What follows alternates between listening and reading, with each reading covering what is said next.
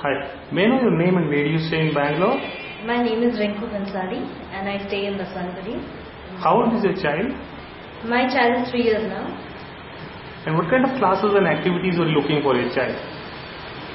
For a 3-year-old, it is always nice if they are really active physically and mentally. This is the time that they really grow. So I was looking for a lot of physical activities like exercises and outdoor play and water play and activities like that. Apart from that, yes, the basic learning structure which schools are. And which of the play schools did you consider? I gone Shines, Little Ellie, went over 10 schools. So before coming down to Podar Jumbo, there's a Canadian preschool, and there was Planet Kids. I did go to the other branches also of the Jumbo Podar, and altogether about 8 to 10 schools that I actually gone. Okay. And why do you finally chose Podar Jumbo Kids Puram? Podar Jumbo has all the activities which are actually thought of.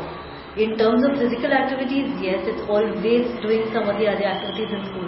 I've never seen a week gone without an activity, or rather a day without an activity that they're doing. And the best part is we've been updated of all the activities they're doing. So we are aware of what the children are doing at every stage. The kind of things they're learning, all that. Okay. And based on your experience, tell us 2 best things about Podar Jumbo Kids Puram. Podar Jumbo Kids, yes, it takes a lot of personal interest in the kids that have been admitted here.